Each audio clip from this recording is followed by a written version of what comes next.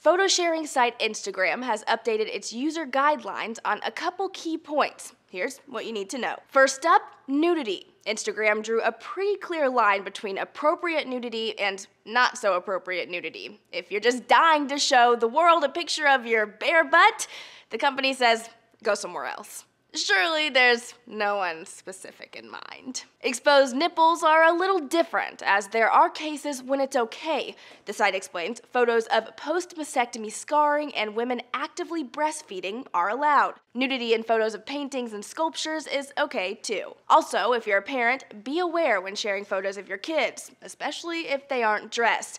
The new guideline states those could be removed for safety reasons. Aside from nudity, Instagram made a big step in helping to prevent harassment by making the wording in the guidelines much clearer. Instagram's director of public safety told the Wall Street Journal, in the old guidelines, we would say, don't be mean. Now we're actively saying you can't harass people. The language is just stronger. And that's basically all Instagram did with the update. We haven't seen much of a change in the guidelines, but rather clarification of already existing policies. And before the clarification, the waters surrounding breastfeeding were a little murky.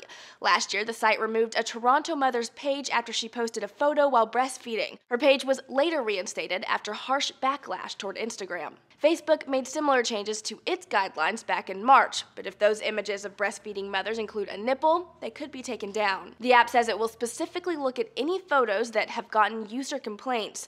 Instagram, which is owned by Facebook, currently has 300 million users. For Newsy, I'm Jasmine Bailey.